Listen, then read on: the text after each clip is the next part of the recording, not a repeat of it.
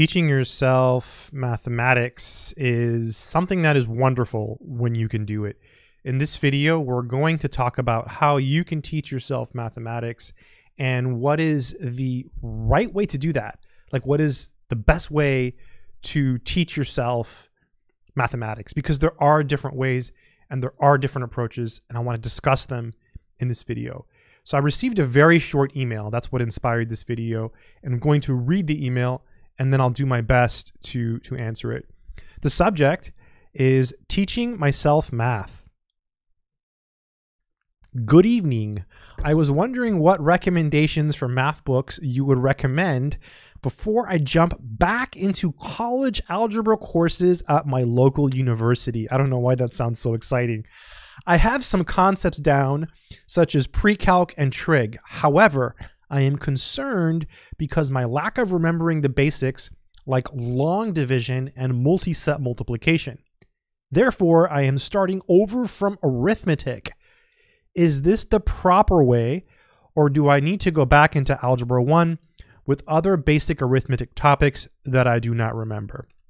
So first, let me just say that there is no wrong way to do it, and there is no right way to do it.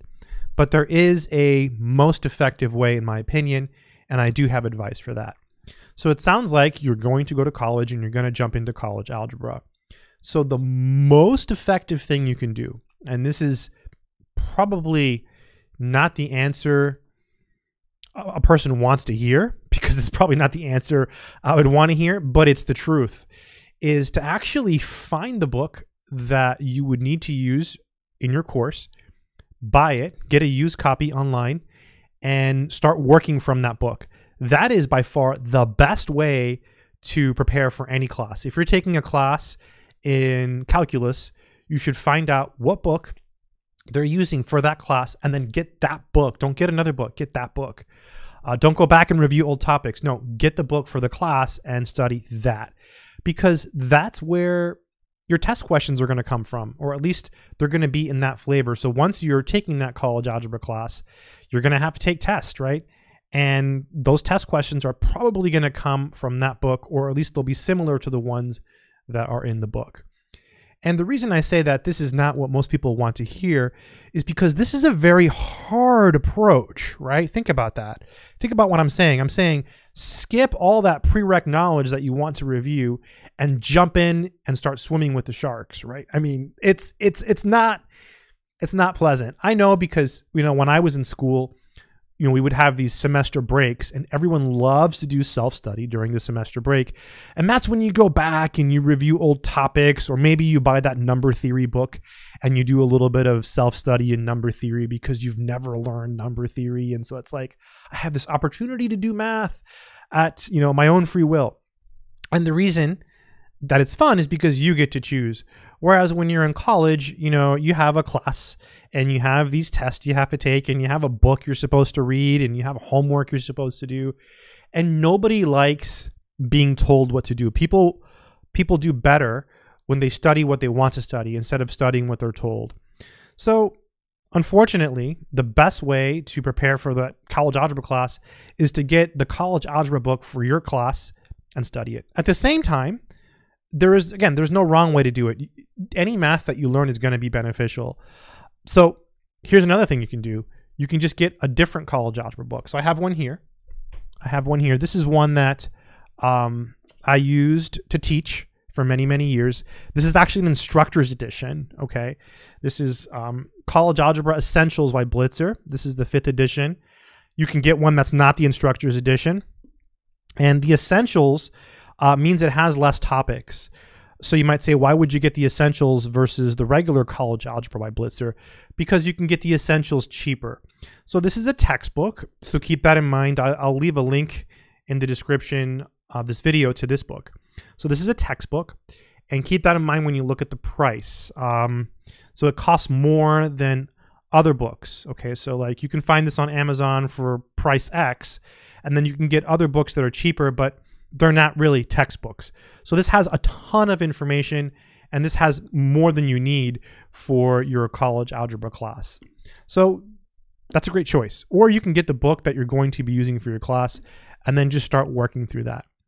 If you feel like you would have more fun going over prereq stuff, which most people do, right? Because it's easier to go over prereq stuff than it is to jump into the hard stuff. I have some other books to recommend. These are very affordable and you can find them on Amazon. I'll leave links. There's two.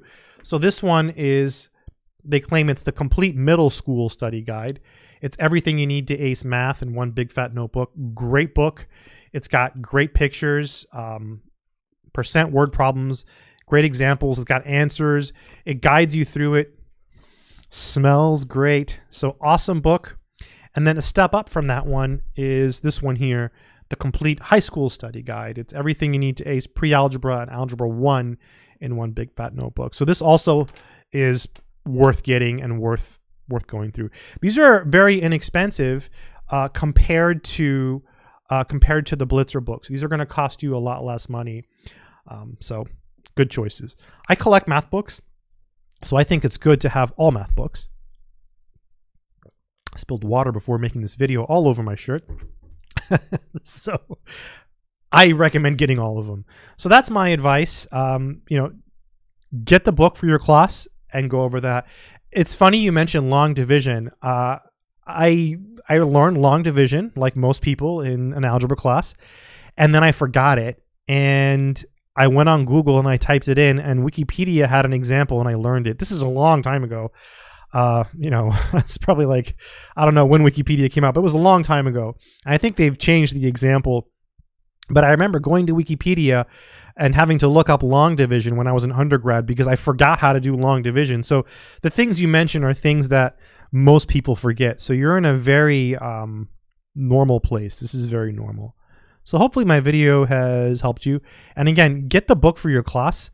That I think is the best route, And if you don't want to get different books, College Algebra Essentials by Blitzer is a good one. Definitely recommend it. It's cheaper than the regular version because it has less topics and it has everything you need for college algebra. And these two books here, these are fun and they're less expensive and you can get them new. And I'll leave links for both of these. They're kind of fun and they'll help you refresh your skills. There's also other books. Tons of books you can get. I just got these here to show you.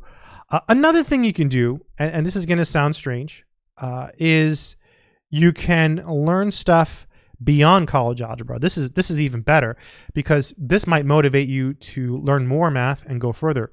Why not jump into something like calculus, right? So here I have a book, and this is just one I happen to have here.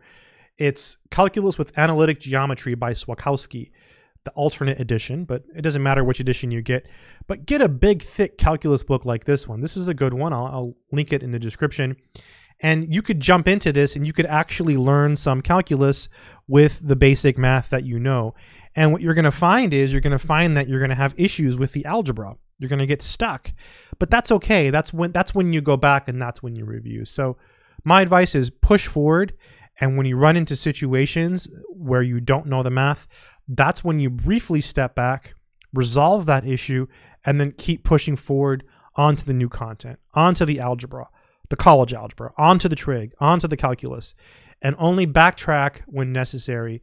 It's a harder approach because it's kind of like you're running into roadblocks more frequently and it's more frustrating, but you're gaining that knowledge. You're learning something new instead of rehashing old material. So I think it's better for you, and I think people learn better that way. So hopefully my response makes sense and it has been helpful to someone out there in the world who happens to be watching this video. Anyways, I'll end this video here. Until next time, good luck and take care.